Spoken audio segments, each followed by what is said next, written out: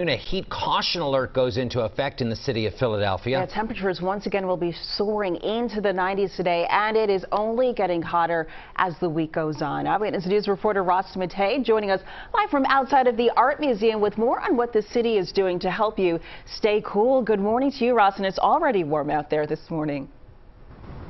Yeah, good morning to you guys. We do have some brave folks out here. I'll show you them in just a bit. But I do want to point out that heat caution alert that you mentioned that goes into effect later today is different than a heat health emergency, which would automatically trigger different cooling centers throughout the city to open up. That is not the plan, at least for right now. That could always change. But it's also not stopping certain elected officials from doing what they can to keep people safe, hydrated, and cool right now.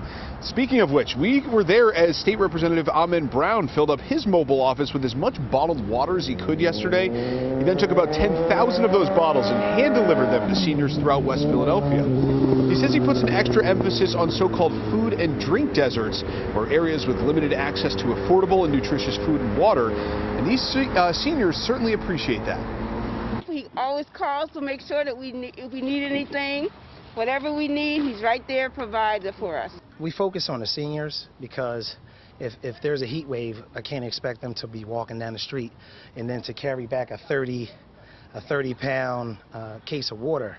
You know, that's not okay. I wouldn't want that for my grandma, my mother, or any of my seniors. It's important because we're seniors. I might not look like a senior, but we're seniors, okay?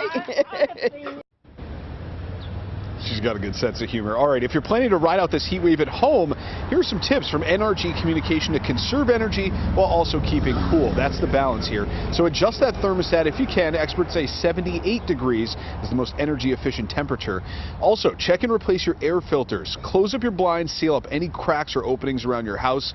That'll help with your energy bill. And finally, use smaller appliances whenever possible. And if you have to do loads of laundry, do them in bulk. Do larger loads when you have to. That's some good ways to save money on your energy bills. All right, back out here live.